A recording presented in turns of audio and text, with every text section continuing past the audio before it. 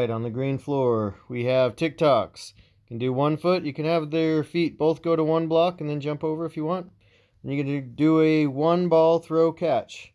Throw, catch, then to the other side. Throw, catch. Then they're heading over for a rope swing out and back. This will take a little more strength to hold on all the way back. Swinging out, coming back. Make sure they have a soft place to land if they crash. Then they can do a ninja roll on the cheese mat, working on offside. Then we're heading over to blue floor. We're going to have a safety vault. Make sure you work both sides, onside, offside.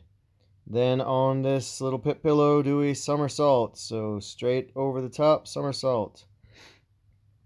Coming working again on cat leaps. So you can do it on the blue, use the pad if you need to.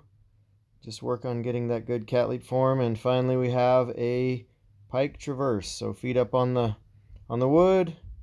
If your belly falls out, everybody look away. That is the blue floor.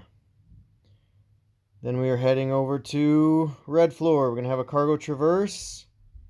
So heading across the cargo net.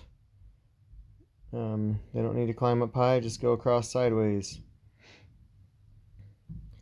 Then they are going to head for the purple balance beam, get across that, and go back to the rock wall. They'll put their feet up on the rock wall and do a couple of jumps.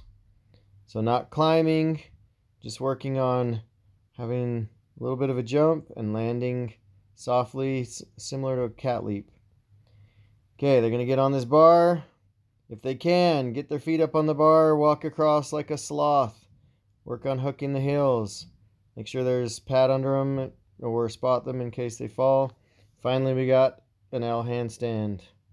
What a wicked thing to do, to make me dream of you. What a wicked thing to say, to make me feel this way. No, I don't wanna fall in love. Okay, we're heading to the red-blue floor. We're going to start with just a dead hang. Still working that grip. They're going to need it for all the stuff we work on. Good dead hang. Then coming through a cartwheel. You can make sure there's a couple pads in place so they don't hit into the support bars. Finally, going on to precision jumps. Work on landing on the balls of the feet.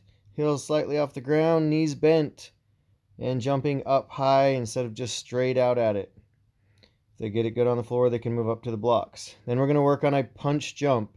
So 2 foot, both feet together, right, aiming for that white line, big jump.